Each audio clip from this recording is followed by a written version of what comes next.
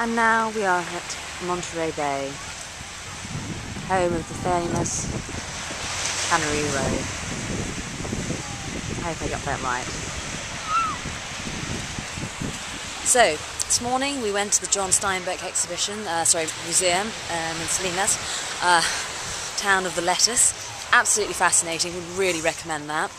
Then we had a potter around the town, and the next thing this afternoon is to have a look at one of the locations from one of Steinbeck's novels before going on to find some food.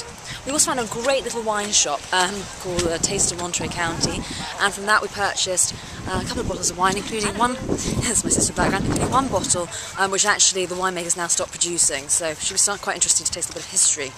Not being able to buy it again. Julie Roberts, off on a food and wine adventure around America. Bye!